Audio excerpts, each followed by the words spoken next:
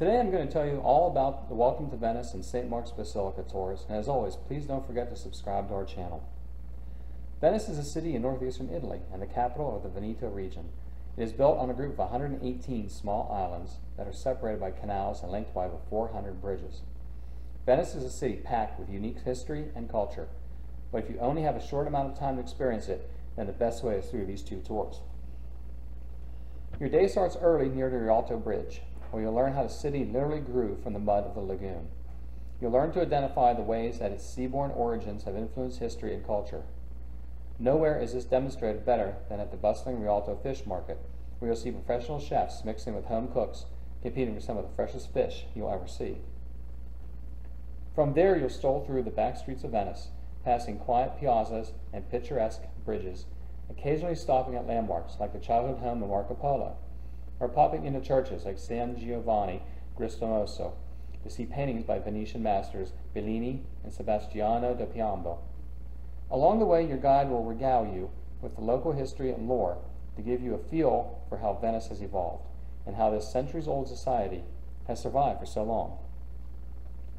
If you really want to see how the locals live, you have to hop on a boat.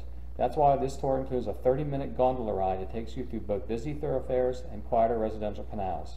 In this way, you can see Venice the way it was meant to be seen, from the water. After a break for lunch, you'll meet again in St. Mark's Square and stroll into St. Mark's Basilica with pre-reserved skip-the-line tickets. This enormous church is one of the most unique and awe-inspiring in Italy.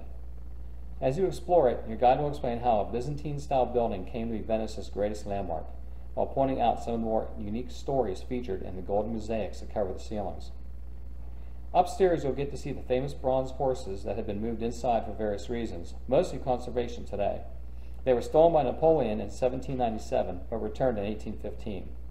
Replicas stand outside in their place.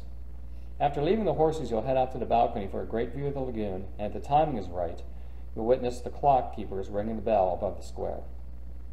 Finally, you'll hop across St. Mark's Square to the Doge's palace, which was once a political nerve center for an empire that stretched across the Mediterranean and into Asia.